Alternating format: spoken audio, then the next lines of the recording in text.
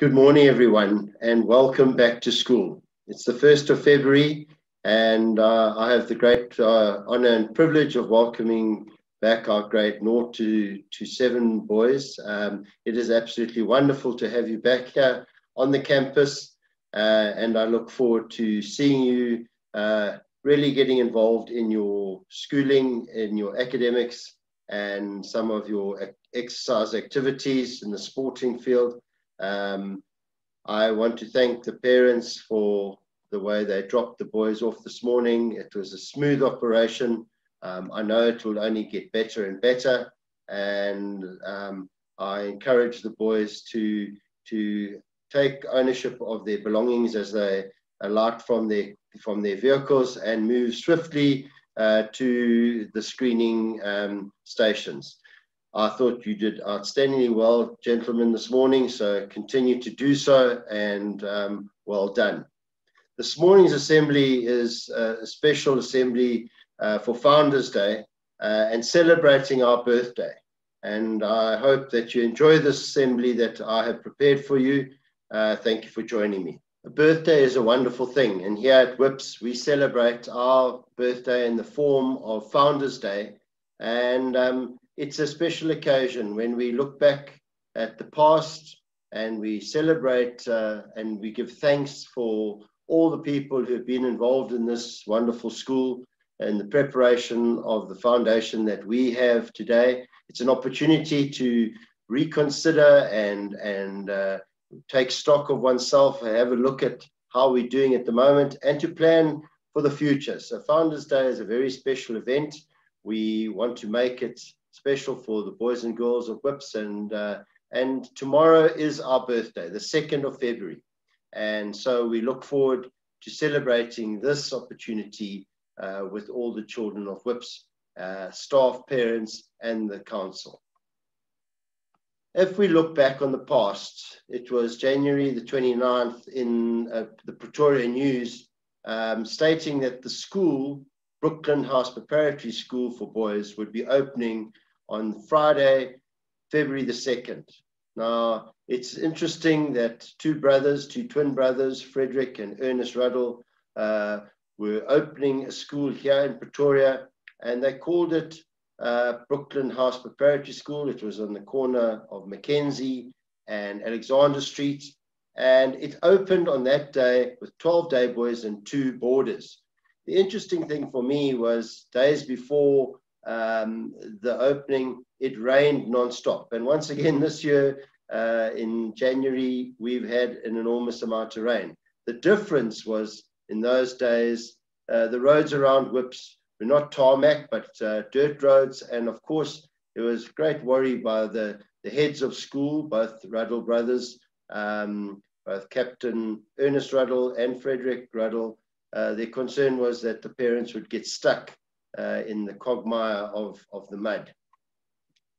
Now, I'm going to be looking at certain aspects of our school. And I'm looking particularly at people who have made this contribution to our school, and we have recognized them by naming different houses or fields or swimming pools after them. Now, I'm not doing all the different areas, otherwise I'd keep you for far too long, but the first honor befalls on the Ruddle brothers, our founders, and our house, Ruddle House, was named after them.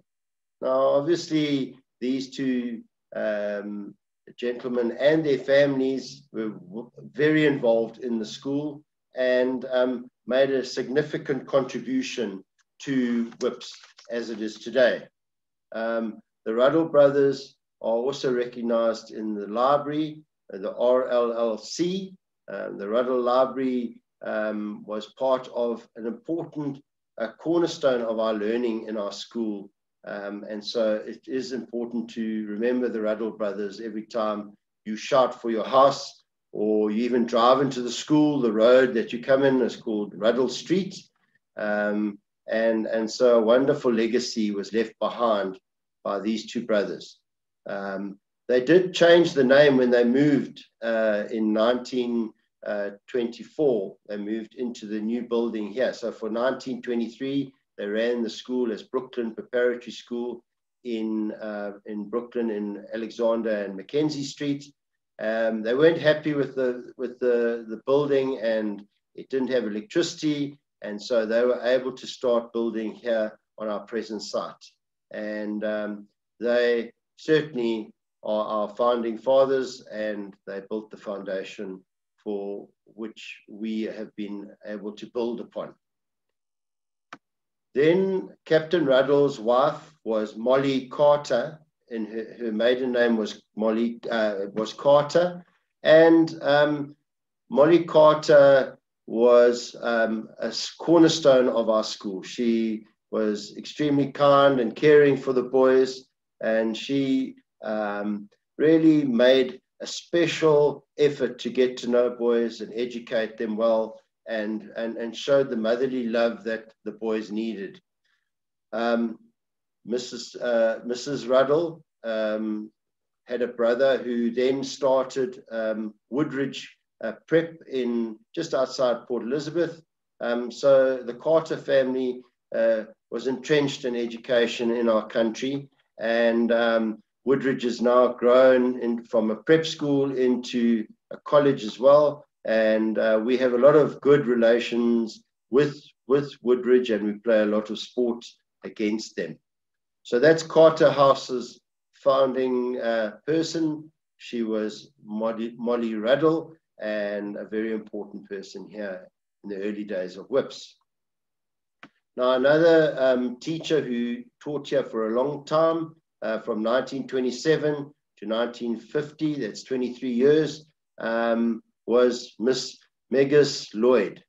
She was affectionately called Ma Lloyd by the boys, and she was somebody who reportedly was an outstanding boys specialist teacher. She prepared our boys for their high schools, and the high schools were particularly fussy about the quality of academic education and how the boys conducted themselves and certainly performed in the classroom. And Miss Lloyd was a stickler for preparing the boys well academically.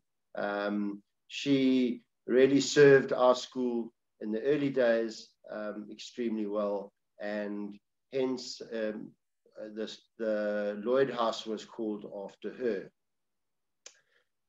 After Mr. McRobert left, Wolf McRobert bought this school in 1948 with the help of his father, and Wilfred McRobert then put in place a headmaster to, he felt that he was too young at 28 years old to be the headmaster, and he put in place Dudley Gower as the headmaster. Mr. Gower ran the school for 2 years before Mr. McRobert took over in 1950, and he led the school from 1950 to 1968. It's interesting that an enormous amount is owed to Mr. McRobert. He is the person who built many developments in the school. He progressed the school in many ways, both culturally, on the sports field, and academically. And he is recognized by having a house named after him, and that is McRobert House. Now, the interesting thing that I was intrigued by, that before 1947, the 4 schoolhouses were different to the current houses. They were called Scott, Kingsley, Dickens, and Stevenson. And it intrigued me that there was a change. In 1947, Mr. Gower and Mr. McRobert decided that the boys were spread too thin over the different houses. So you had grade 1 boys and grade 2 boys playing with against grade 7 boys. So they decided to have 2 houses. The numbers were small in the school, and they decided that they would start with Ruddle after the Ruddle brothers, and Carter after Molly Ruddle. Molly Carter was her maiden name. Then in 1953, Mr. McRobert, who was then the headmaster, included a third house, and he called that house Lloyd House after Ma Lloyd. And finally, after Wolf McRobert and his wife Marion left, McRobert House was started as the fourth house of Whips. And these remain our schoolhouses to this day. Now, there are a number of other places and fields around Whips that have been named after significant people. And our bottom field is named after Mr. McRobert Sr., that's Wolf's father. And it was called Pop's Field after he was affectionately known as Pop McRobert. And Norman McRobert was a person who gave generously in many ways, especially financially in the early days when he helped his son buy the school. And it was in grateful recognition for his services to Whips. But also, this was the site that Pops McRobert actually supervised the flattening of the field, the fertilizing, and as well as he oversaw the planting of the field. Now, we are privileged to have Pop's Field. Might want to go and have a look at the tennis courts as well. There's a plaque there that recognizes the contribution that Norman McRobert made, where those courts are named after him in his memory. Another special place in our school is the Learn to Swim swimming pool, and this pool is named after Mr. Manlala. Jim Manlala arrived at Whips in interesting circumstances in 1928, and he served our school all the way to 1980. That's some 52 years of loyal and dedicated service. The wonderful thing about Jim Manlala was that he was a man who took initiative. And when the memorial gates were built, he recognized the danger of the boys being picked up by their parents in what was then called Charles Street. Now, that was the entrance to our school where the memorial gate was. And Jim Fish, as he was later nicknamed and called affectionately, was the person who ensured that every boy got into his parents' car and was able to then take them home. Now, the thing about Jim Fish, the legend is that whenever he was asked what was for lunch on a Friday at Whips, he would always say, "Fish!" And so the boys started to nickname him Jim Fish. And so the Jim Fish Manlala swimming pool, the Learn to Swim pool, is pride of place, and it's named after Mr. Manlala. And it's a wonderful tribute to a person who has served this school magnificently for some 52 years. Another long-serving member of our school is Mr. Doran Herringer. Mr. Herringer started here at Whips in 1974, and he started as a teacher and a housemaster. He became the deputy headmaster here at Whips, and then he was appointed as headmaster in 2003 until 2009. And of course, our top field is named after this gentleman's wonderful service to Whips. Some 35 years of service, and our top field is called Herringer Field. The latest naming in our school was for our boarding house. Our boarding house never had a name, and our headmaster from 1981 to 1989 was Patrick Hamilton. And Mr. Hamilton is a charismatic man. He was an amazing headmaster, and he certainly built and grew the school in a relatively short time. Mr. Hamilton is well respected throughout educational circles, And we are very proud to be able to have called our boarding house Hamilton House. Mr. Hamilton still visits the school on a regular basis, and he is often reminded that he was the head boy here when he was at school, and also a captain of the first team cricket. A very talented sportsman is Mr. Hamilton, and we certainly enjoy the fact that he agreed to allowing us to name Hamilton House after him. Now, today I want to not only recognize the fact that it's our birthday tomorrow, our Founders' Day, but I also want to recognize that we are welcoming you boys back onto the campus. We've been lucky enough to have the Whippets here, enjoying the school while the rest of you boys have been online. I have enjoyed chatting to the boys as they returned this morning, and without fail, the boys said they certainly enjoyed the new online format, the streaming of lessons, but they much prefer to be back at school. So I agree. I welcome each and every one of you back. It is absolutely fantastic to see you here at school. In conclusion, I'd now like to ask you to all bow your heads in prayer. Lord, we give you praise for your guiding hand over our school for 98 years. We give thanks to those who have gone before us in this place of learning, play, and worship.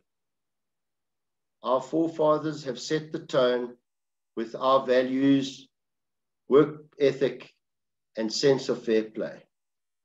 We hold up those who enabled us to enjoy our current traditions and school culture of appreciation, courage, integrity, passion, respect, and responsibility.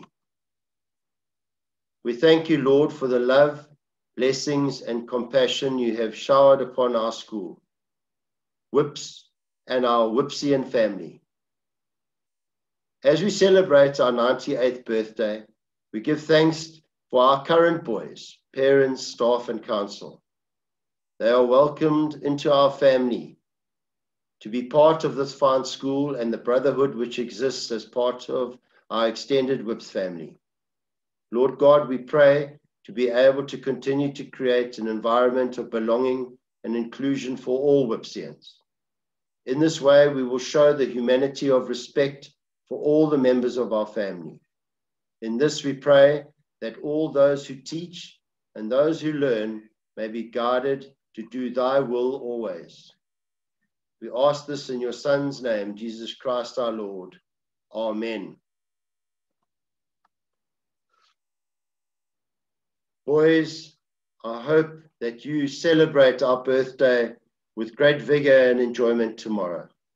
To our Whippets, the boys and girls there, I know that you will celebrate in a fine style that I always see such happiness in the Whippets.